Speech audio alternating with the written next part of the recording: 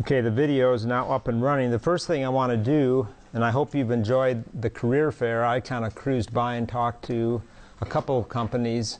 They're all mostly EEs and a couple of CS, so you guys should take some pride in the fact that you've chosen a degree field that seems to be have turned around pretty good. I mean, there's more internships. There's another company that didn't show up because they couldn't get a booth space. They want 2 interns. I've got the card. What company is that? It's a company that does circuit board something or another. I can't remember the name of the company though, but they're looking for the names. That's what they want. They want the names of all of you that are juniors and seniors, and they haven't been able to get those names yet. So I assume that most of you have your resume in a resume book or something to be available. Jared, what's his last name? He was in senior design last semester.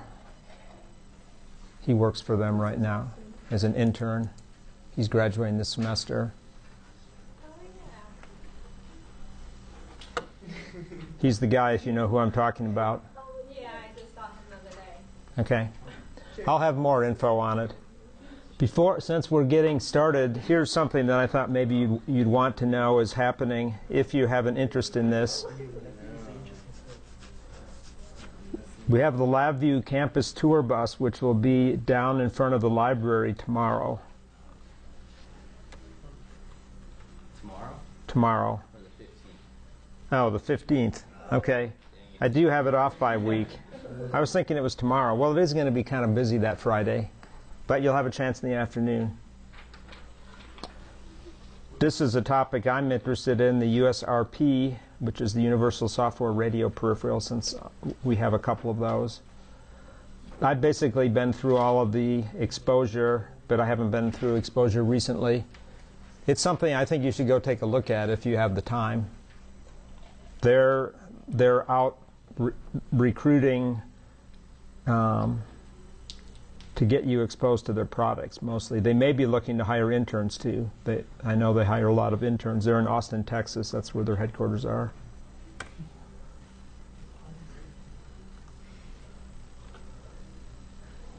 I'm surprised the Virgin wasn't there today. I think it just slipped through the crack.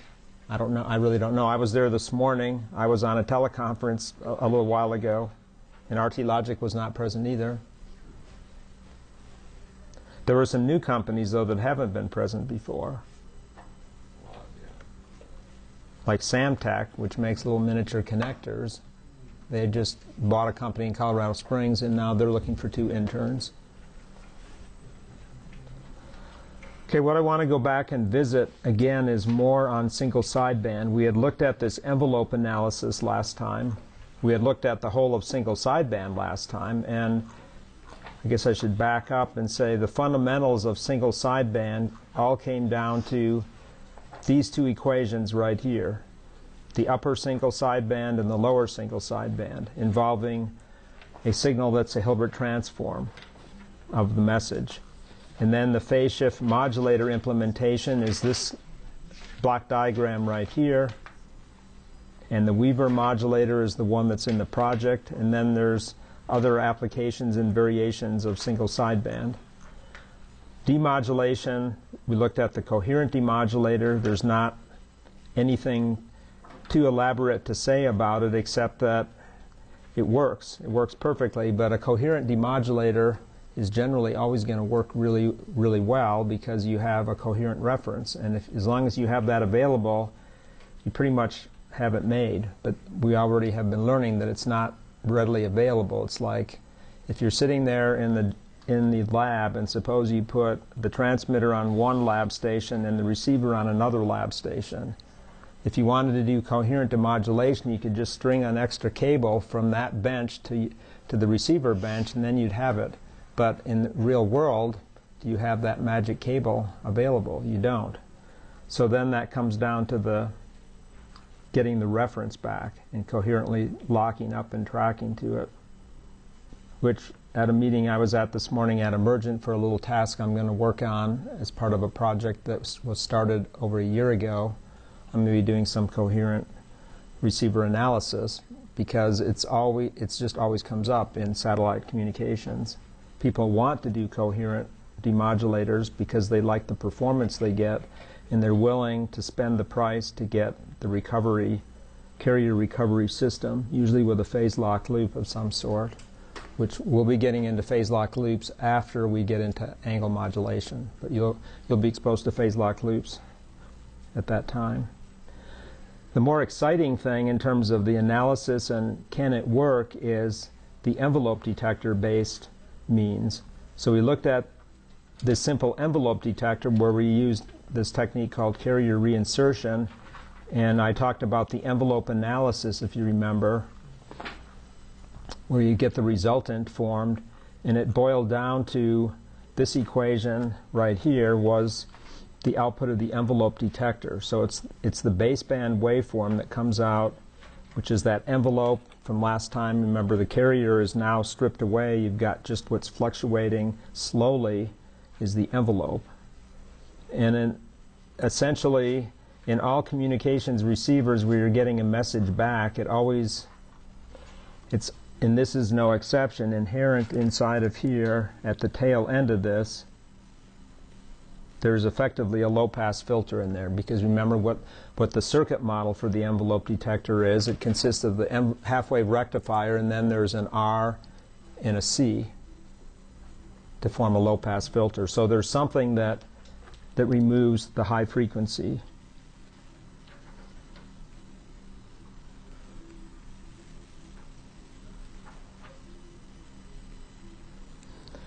In this case, it's to recover the envelope. So this was the model of the envelope detector output, and this was the exact model under the approximation of the binomial expansion, which I talked about briefly last time. This math approximation right here, you can say that for x much less than 1, which wasn't quite the final form I put this in, but I said if you were to divide through by k, you'd be making that second term there be the small term, and then the dominant term is the other term, which you could factor out front if you wanted to too, so that you get back the message plus a large bias. And that's just an approximation, but to make it a little bit, well, that's the approximation. And then I went on after that and I said, how about non-coherent carrier reinsertion? So the carrier you reinsert has got a frequency error in it, is what I was modeling here.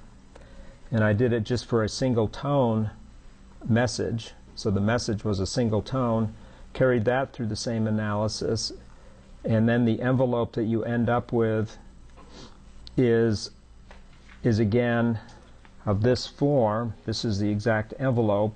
It's a little bit more complicated. When you expand it out and pull out, when you expand that out using the large K approximation, then you get back this last line down here, which says you get back the message with a small frequency error added onto it, but it's only an upshift or a downshift. It's not both, plus a bias term. So let's do some demo on that, or at least I've got a demo put up in Mathematica. I don't know if I've ever done any Mathematica animations yet this semester in this class, but Mathematica gives you the capability to put some math models together, and then you can put sliders and things to vary parameters and kind of put things into motion. So I took the first envelope detection model with a coherent carrier reinsertion, and I took that model that we just had, except now I've got a sinusoid rather than M of t. So this is the message right here, and then that's the amplitude of the reinserted carrier. And this sign over here, remember, would be what? When we talk about single sideband. If that is the message, if cosine is the message, what's sine?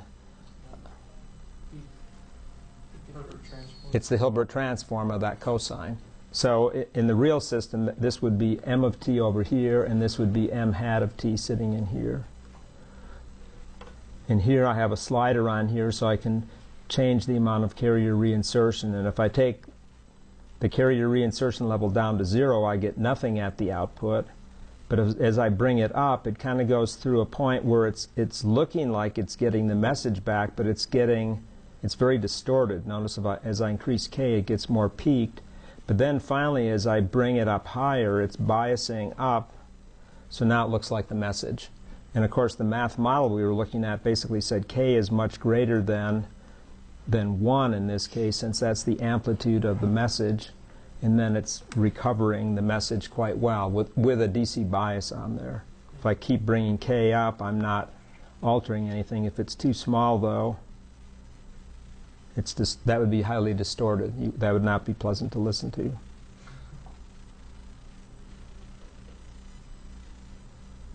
Sound reasonable? I mean, the only way to do this is exactly to write out the math for it. You can't approximate the in-between cases. This binomial expansion idea lets you go to one extreme or the other, but you can't get this sort of in-between condition is hard to get without doing the full math model. The second one I did just puts the reinserted carrier at a delta of omega away from the message. So this one, I have the same effect of bringing up the bias term, but now if the local carrier is delta omega away from the received carrier, it just imparts a small amount of frequency shift in the recovered message. And this is for a single tone message. So the next stage in my demo is going to be to go run the simulation that you're working on for the project, and then let you listen to that so you can hear what it sounds like on speech. And you don't have to do that for the project, but I'll show you how you can do it if you want to. Any questions on this part, though? This is still math modeling. The MATLAB simulation is math modeling, but it's more true to form. It's discrete time or DSP based.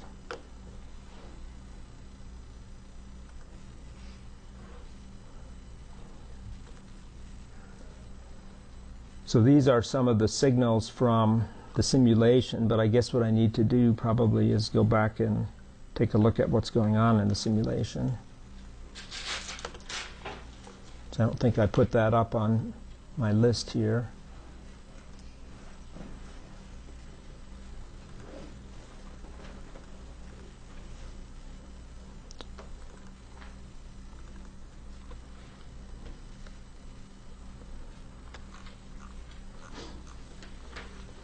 So getting back to what we looked at last week, the simulation consists of designing a modulator function that gets replicated or gets utilized 3 times. So what I've given you in the project code is I've given you a top-level function, what I call a top-level function. And I guess if you're a Verilog person, you know what top levels are. So I have this top-level simulation function, and then it calls a lower level function, this modulator, 3 different times to generate these 3 signals, adds them up, sends them over a channel. In this case, the channel is ideal. It doesn't put any noise in, but it does have a band limiting effect, which I modeled with a bandpass filter at the tail end. And then I send that signal into a coherent demodulator. And that's the other function that you have to write. So you have to write a modulator and a demodulator function, and then you have to do some testing and some experiments with what you've written. So I'm going to run the top level. I'm not going to go inside the individual functions because that would spoil the fun of that, but I'll talk about them, and I'm going to give you some hints, particularly on the demodulator. So it's designed for a message signal that's been sampled at 8 kilosamples, and according to Nyquist's low-pass sampling theorem, it says that we would have to sample at greater than twice the highest frequency. So in this case, the speech signal vectors that I've given you are sampled at 8K, so the message bandwidth is 4 kilohertz. So each one of these signals, the blue signals in here, occupies 4 kilohertz when it's single sideband modulated, because I'm just taking one of the 2 sidebands. But remember, like I said last week when we were looking at this, in order to have some space to move around and transmit this signal, I've got the sampling rate at 96 kilohertz. So the folding frequency is 48 kilohertz. So we upsample the signals internally in the simulation and have things working at 48 kilohertz, or 96 kilosamples per second. And now you can relocate the signal on a carrier frequency that I've got nominally set between 16 and 32, because I'm saying that's the allocated transmission bandwidth. And there's a filter in the top level function that defines that. Making sense so far? Upsampling is just a necessity in order to get the simulation some bandwidth region to take signals from baseband and then move them up to act like a real carrier. But a real carrier would not be between 16 and 32 kilohertz, because that would be really ultra low frequencies to transmit at. It's just in order to keep the simulation manageable, we're putting it at a carrier frequency that's an emulation of what a real carrier frequency would be like. Question? So the sound files are going to be are going to be sampled, and are going to come in 8 kilosamples per second? Yes. For upsampling, do you specify how we're supposed to upsample? Like, we could just like yeah. fill the blanks, like we could just repeat the signal like whatever 96 divided by 8 is, or we could average it, or we could do. Well, to upsample it requires what's called interpolation. So there's two blocks, and I have a little block that talks about that. I'm going to move on and kind of review through that, but then you're using MATLAB signal processing toolbox functions to do this. You're just plugging into them as building blocks. So there's two elements, but I'll explain that. So, ready to move on? Yeah. The bottom line, though, is when you get done with this, these three are going to be variables. You can move those around. You can spread them out a little bit more. You can make them closer together. So I have you do different things with the locations of those. Obviously, you don't want to put FC1 on top of FC2. So if you need 4 kilohertz to keep the signals spaced, what's the minimum spacing? FC1 and FC2 need to be at very minimum, how far apart? 4K. But because filtering is not perfect, a little bit of guard space, they call it a guard frequency band, would be implemented. So you'll be able to see that. And the design of your filters internally will control how band limited it is. So this is the top level, but we'll look at that in the MATLAB code here in a second. So the modulator design is this thing from the homework assignment, and then implemented in DSP. And this is a little review down here of how we'd use digital filters to act like analog filters, let's say. In difference equations, replace, say, an active filter in analog design. It's one of the things I think I mentioned before. Analog filters, if I had an H of S like this, if I wanted to describe that in the time domain, it's a differential equation, right? Do you implement a differential equation just by throwing it on the page and have it work? No. You have to have a circuit realization to transform a differential equation into some circuit realization. And you've got lots of different ways of doing that. However, in digital signal processing, when you have a system function like this H of Z, it becomes the difference equation. And this was first seen in 2610. And when I wrote this, 2610 was still rather new in the curriculum, so actually the very first semester I used this in 2007, there were still a few remnants from the old curriculum that hadn't had digital signal processing at all, but that's not true anymore.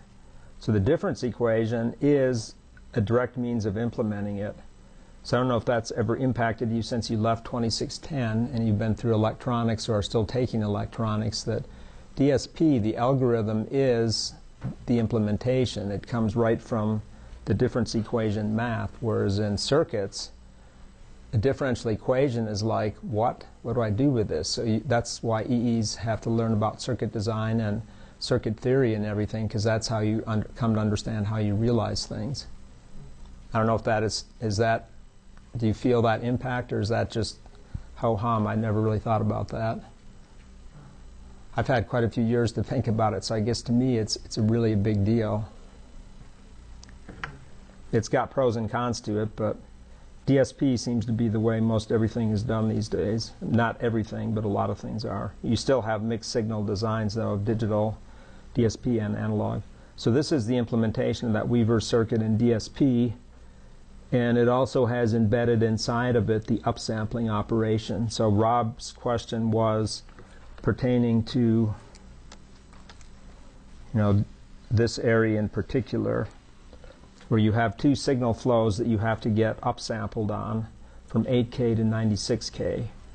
So nominally, the interpolate block is going to take care of what's called the upsampling and the interpolation filter all in one block. So it actually contains the upsampler and this LPF together. And MATLAB has a function that does this. I guess I'm getting ahead of myself. You also need to design some filters, like the low-pass filters there before the interpolator that cut off at half the bandwidth. So let's make it clear what that W is. What is W? 4K. So this implementation in this modulator, believe it or not, has a bandwidth that slices at W over 2. And you're going to have to think about that if you want to unravel the mystery of this, but that's basically cutting off at 2 kilohertz. But the signal has been shifted up in frequency by a cosine and by a sine that's at what frequency? It happens to be at W over 2 also. Now, just to make things clear, why do I have N over Fs1 sitting in there? What is that representing from a continuous time? That's the sampling. So what I've done is I've had to take T, and T is going to go to N times delta T, let's say.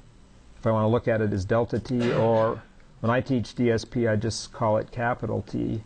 And that's the sample spacing. T is 1 over the sampling rate. And I'm calling Fs1 the native rate that we start with. So Fs1 is this guy down here. It's the 8 kilohertz. So if I'm working in an 8 kilohertz sampled signal and I want to work with sines and cosines that were originally continuous time, I have to work with T being 1 over Fs1, the 8 kilohertz rate.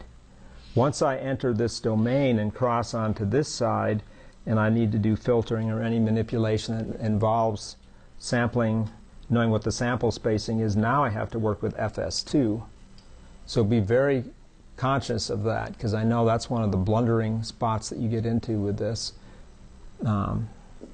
This is a real simulation, so like any good thing, you can mess things up, and then your signal is hopelessly lost. You won't hear anything. You'll be trying to get the speech signal to come out the other end, and it will sound really, really messed up.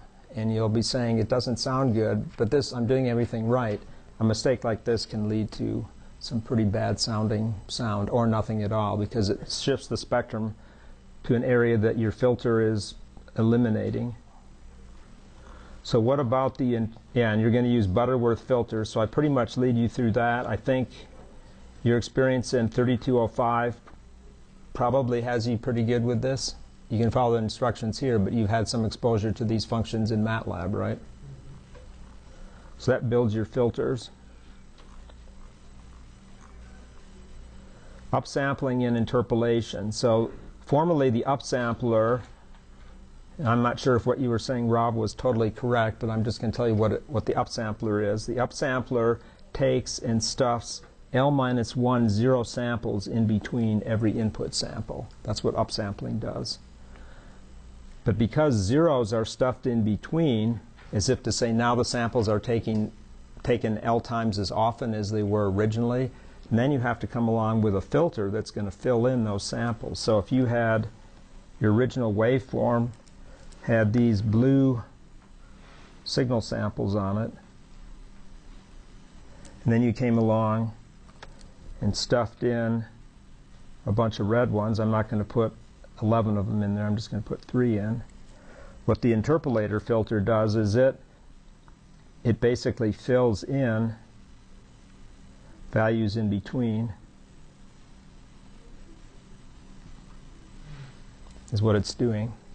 It's interpolating, just like you probably learned in high school or something. Maybe you don't learn that anymore. When I was going to school, we had graph paper and we had to learn how to do interpolation between two data points.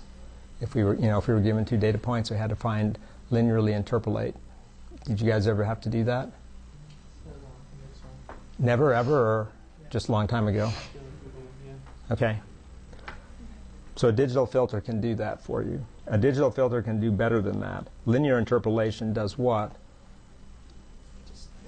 Straight line and then with samples. So a fancy filter can actually put a curvature on it, like I showed in the picture. So, yeah, that's what interp does. Yes, you have to, right? But we're satisfying sampling theory. It's just the filter will not be a brick wall filter, so it's going to. An ideal interpolator filter is. Do you have any guesses? What's a perfect interpolator function? A sinc function actually is a perfect interpolator because the Fourier transform of a sinc function is a rectangle, right? And that would be the brick wall. So it would not lose anything. You won't get any aliasing or anything like that. But a sinc function has tails that go all the way out to here. So it says it would be grabbing values from the original waveform all the way out to plus and minus infinity, taking those tails into account and aggregating all that at the one value that you're trying to interpolate to. And that's not realizable, right? So you have to do it with a causal filter. It can still be an IIR filter, but it can't use past or future values of the input to interpolate to the present.